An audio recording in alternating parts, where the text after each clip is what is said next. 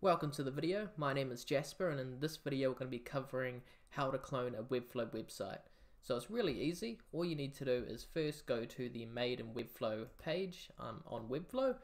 Now this is a page dedicated for all the different sort of templates and sites made that are clonable. Some are just there for example purposes, but you can use this toggle here that says clonable only sites. But let's say if you wanted to search for a specific sort of template, you can go real estate, and as you'll see, you actually got two of my different templates that have popped up, but let's choose this one here.